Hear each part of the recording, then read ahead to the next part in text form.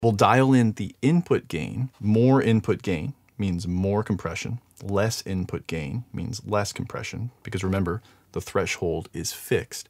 And then we can dial in the output gain, so the gain structure is properly managed. In this case, I'll try to set it so that the output level matches the level when it's bypassed. So let me dial that in really quickly here.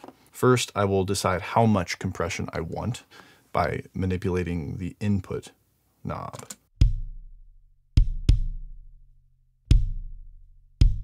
And then I'll listen to it bypassed to see if it's quieter.